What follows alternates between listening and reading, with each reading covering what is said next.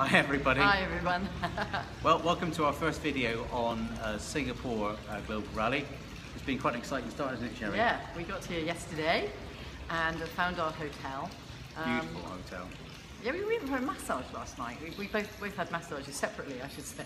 It's actually been the first massage I've ever had in my life. Nice feeling, I have to say. Probably do it again now. We were at home this morning. We got up and had a swim before breakfast. And today we decided our mission was to find Forever Living's head office in Singapore.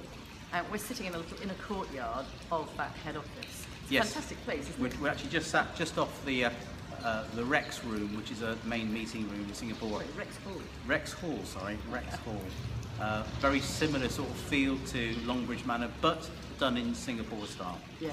The building itself used to be an old, for want of a better word, health centre, 1800s style, and it was built for migrant workers to have some kind of some sort of health protection. It was actually a charitable organisation, so it kind of goes along perfectly with Rex's whole philosophy of the way life should be lived.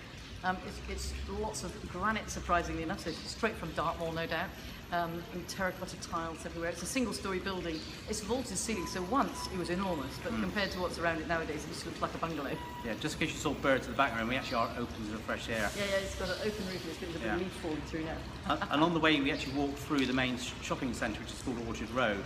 That's where our hotel is. And the first thing that really struck me was the pure wealth of the area, and there's a great vibe about it as well, isn't it? Yes, no Poundlands, I noticed. No Poundlands, no There's charity things shops. like Cartier's and Rolex Prada. and just very expensive shops everywhere. We bumped into a very nice Scottish teacher because we weren't quite sure how to cross. I mean, the roads are 7 lanes wide each side, so there's no like running across the road when the red man's showing, none of that malarkey. And he told us to go on the underpass. He said that in the underpass there's another entire shopping centre. It's absolutely bizarre, but that's cool and air conditioned. We went for the hot, sweaty approach because we wanted to see what the city was like. It was a really nice walk.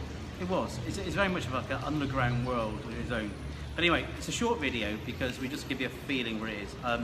So we're off to buy some product now. Yeah. By the way, the weather's fantastic. Sorry. So you've got to come next time. You have with us. Okay. Have a great day, whatever you're doing, and we'll speak to you very soon. Bye. Bye bye.